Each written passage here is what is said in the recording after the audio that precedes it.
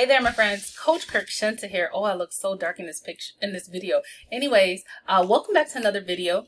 In this video today, I'm going to talk about how to monetize your passions and start a digital business. So, if you're watching this, you've probably thought before, I would love to start a digital online business, but I don't know what I'm going to start that about. I don't know what I'm going to do that about, but I'm passionate about something. But how do I actually turn that into a business? And that's what I'm going to talk about right here. Like how you could flush this out.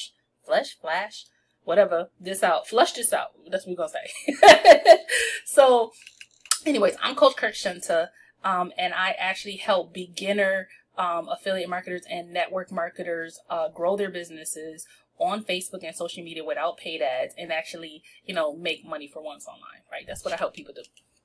All right. So if you're watching this on YouTube, smash the subscribe button.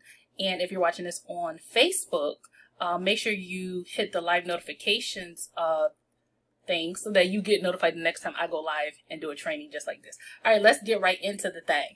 So the thing to know is when you're ready to start and monetize your passions, okay, and start a business around it, like you're ready to get some coins around what you're passionate about, you really kind of understand the framework of what you need to know before you even start getting to the money. And once you understand this, you'll be able to not only make a lot more money, but see the value in what you help people do so that you will have confidence in charging people what you charge them, okay? So everyone in life, no matter what it is, they go through this process where it's like they're in a current situation. So I want you to write this down. A, right? A is your current situation, where you are now, So for example, let's say your current situation right now is you're divorced. Okay. That's your current situation. We're going to use that as an experience. Okay. So A, you're currently divorced. Okay. That's your current situation. Now in between, if you draw just a line, right? You're going to draw a line from A to B. This is where your experiences are. These are the things that you now know because you've been through it. This is where the experience and expertise comes in. Now that your current situation is that you're divorced, but as a result, you have developed some experiences. You understand how to navigate divorce. You understand how to control your emotions during the divorce, how to have better confidence as you go through the divorce. These are all things that you learned, all experiences that you gained because you went through a divorce. Okay. Now the B is the desired outcome. What is the desired outcome that you want as a result of having gone through the divorce? Well, hopefully you'll come out on the other side more confident, happier, more introspection, more reflection, more faith, all those things. Those are all desired outcomes. Okay. So again, you're moving from A to B. Now the experiences in the middle, all the things that you had to go through and that you went through and that you learned as a result, that's what is called the gap. That is where the money is, right? So if you can imagine someone just like you is out there on the internet and they don't want to they don't want to go through that gap. They don't want to go through those same experiences that you had to go through, that you learned all those great things, but they don't want to go through all of that, right? They want somebody to shortcut. Okay, I just got divorced. I don't want to go through the experience valley, right? I want you to tell me what I got to do to get over here to the desired outcome. So if you can remember that you went through it, and if you can help somebody avoid having to go through that, right, or to shortcut the amount of time that they're in that valley, they will pay you for that. Okay. So understand that people will pay you to help them avoid the gap and to get out of that painful valley. That's what they will pay you for. Okay. So that said, if you think about it in this way, I'm sweating. It's so hot. Okay. If you remember that, you can always make money with anything. So let me give you some real life experiences from people that I actually know. And hopefully they're watching this because I've been telling all these people, like, you can start a business, boo. You got skills, but a lot of people don't think in this way. So just step number one, this is going to be a 4-step process. Okay. Step number one is to know that everyone, I don't care if you work, if you clean out fish bowls, whatever you do, whatever you are, you have experiences that are valuable and that someone will transact money for your time, your experience, and your expertise. And you have to begin from day one thinking of yourself as an expert. That's the first step to monetizing your passions and starting a digital business. Step number 2 is to actually brainstorm. Okay, so here's how you're going to do this. Okay, so you're going to get a pen and paper. You're going to write down, what are you passionate about, right? For my sister, she is an amazing couponer, right? I tell her all the time, like, you know how many people would pay you for your couponing tips, right? Coupons, right? What are you passionate about, right? Another woman I know, she's passionate about hair. She knows all things hair, right? Social media. I'm the queen. I love social media, right? So, my mom is organization queen, and I tell her all the time, like, you need to start organization business, right? Are you a divorcee and you're passionate about helping other people who've been through divorce? Are you a teacher and you're passionate about teaching? What is it that you're passionate about? I want you to write that down. Okay, now that you've written that down, what's the number one thing that you know? Don't overthink this. What's the just one thing? Don't write down more than one. What's one thing that you can show someone to make their life easier? Okay, so let's go back to couponing. Okay, my sister is extremely passionate about couponing. This is how she can turn this into money. Okay, so she's extremely passionate about couponing. So one thing that she could show somebody is her organization technique for couponing that will save people time, because she got it down to a science. And I know myself, I'm like, take my coins, because I don't want to do all that. If you could get my coupon in time, I might coupon in more regular, right? So that's the one thing she could show somebody, and she could monetize that. Okay, let's say that, again, back to the hair example. What's the one thing that you can show someone to make their life easier? Maybe it's how to get more bookings. Maybe you have figured out in your own personal business with hair, as a hairstylist, how to keep your calendar full. That's one thing that you can show someone, okay? And you can turn that into real money, okay? Now, social media. What's the one thing I show people how to do? Leverage free Facebook and social media to make sales, right? Organization queen, my mama, right? So if you're organization queen, what's the one thing that you can show people, right? Maybe how to organize your week as a busy mom so that you have more time for yourself, because you know how to do that. You've been through that valley. My mom used to have calendars all around the house, right? We had like big old wall calendars, and we had our activities and all types of things. We had color coded this and that, but that organization, you know, I realized it freed up time for her, right? Because everything was organized. Everything had a system and a flow. I think that's why I am the way I am today. I love it. Okay, maybe you've been through a divorce. What's the one thing that you can teach someone? One thing. Maybe that one thing is that you can teach someone how to have better confidence. How to have better confidence as they go through the divorce process. Okay? And then maybe you're a teacher.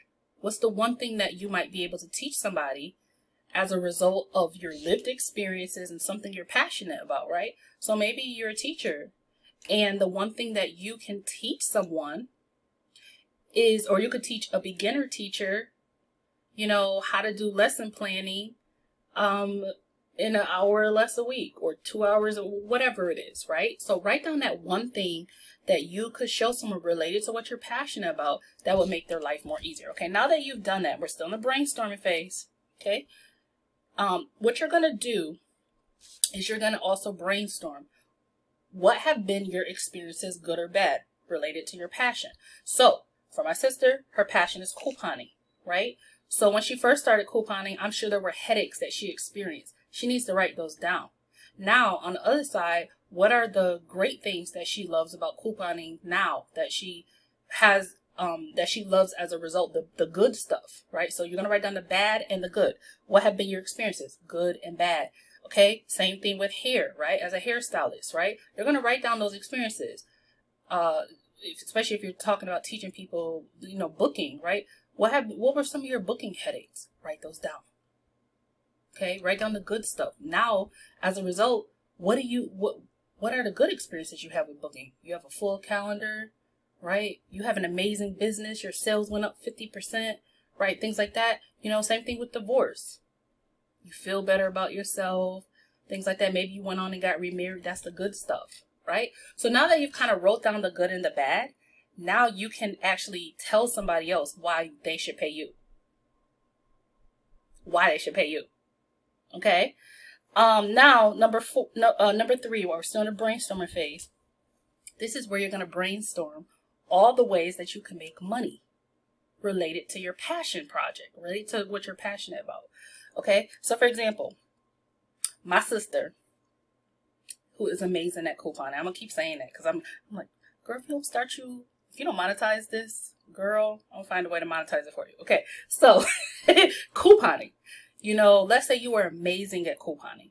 You could go ahead and you could start a Facebook group, and you could literally like use software and funnel tons of women from other couponing pages and groups and product groups and things like that into mommies, into your Facebook group. And you could literally, you know, have a pinned post and tell them like, hey, like I have a mini course on couponing and it's, you know, $45, right?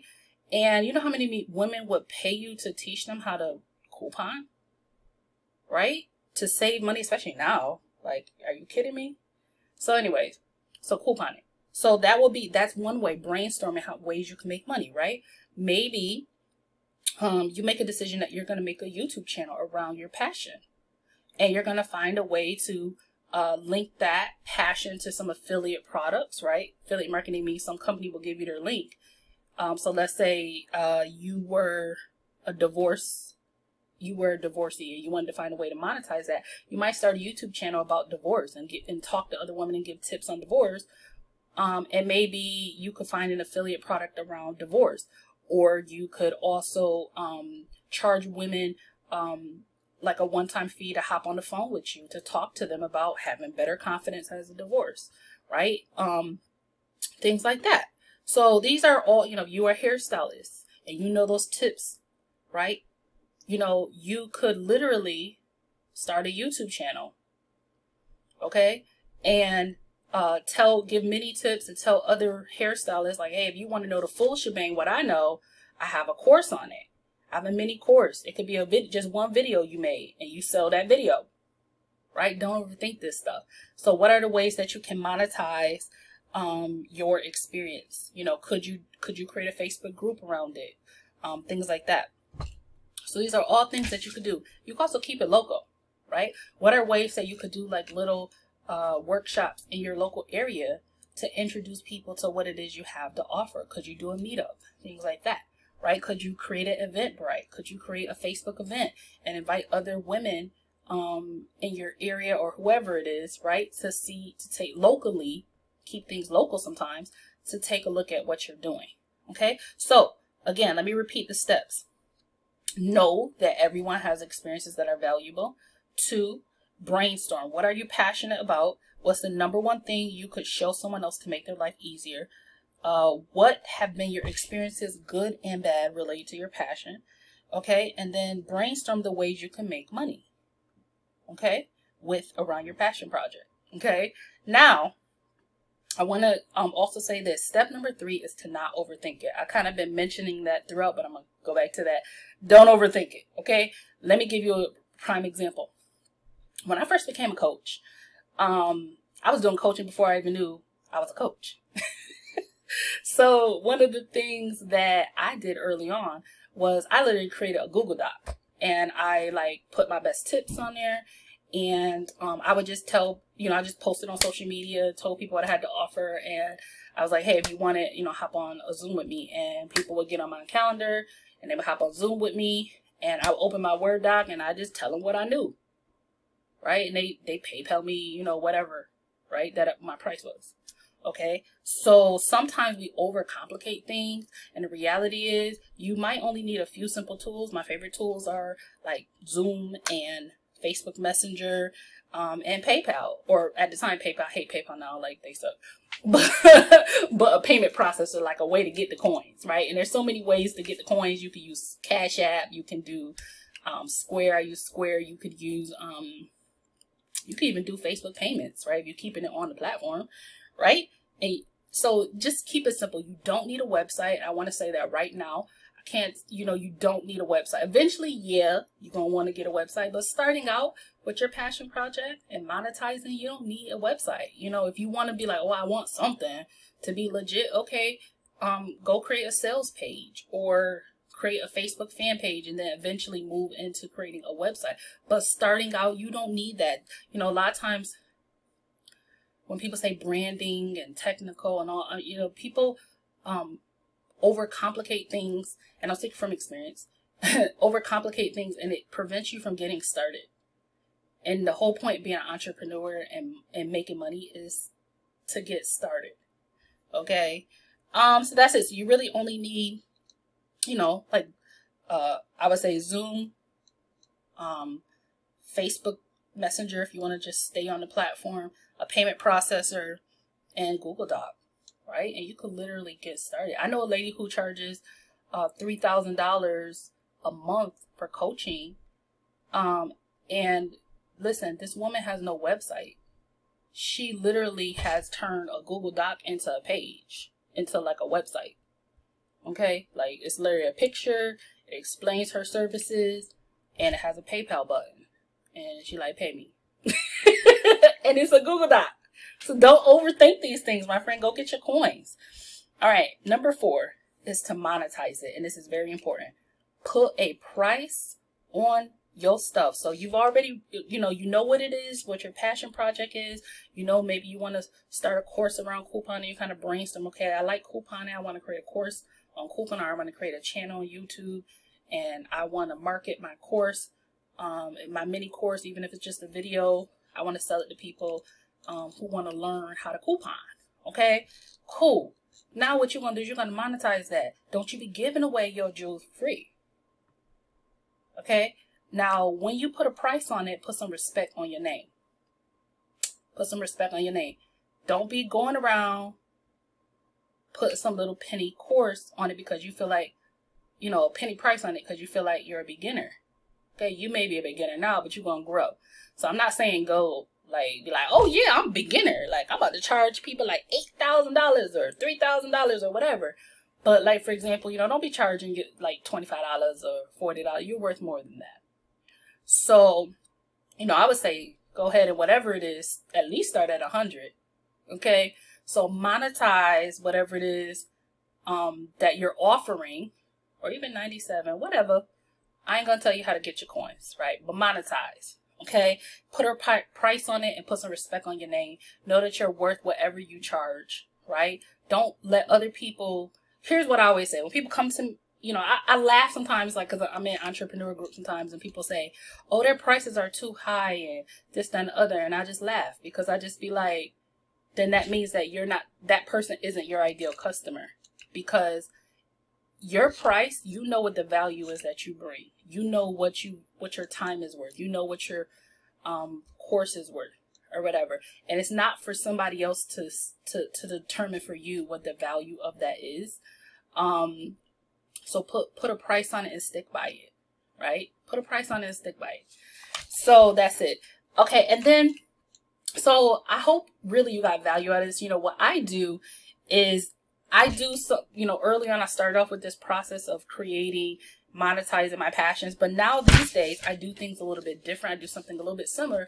But what I do is I actually leverage other people's programs that allow me to earn up to $1,000 per sale. And then I monetize, or I create or craft my passions around it, which one of my passions is teaching other people how to leverage social media to be able to grow as entrepreneurs, right? Especially network marketers and affiliate marketers. So that's what I love to do, is to leverage other people's programs, right? So I just gave a lot of examples of how you can monetize your passion, start digital business, etc., etc., etc. So here's what I want you to do. Let me know in the comment section what your best takeaways were from this video. Let me know, did you get anything, you know, of substance in this video? Shoot me a message on Facebook if you're like, yeah, I got some really good stuff from this. Send me a message on Facebook. And if you're on YouTube, smash the subscribe button and go ahead and get in my my group for network marketers and affiliate marketers. It's Built Like a Boss Academy, and I'll see you in the next video, my friend. Bye, guys.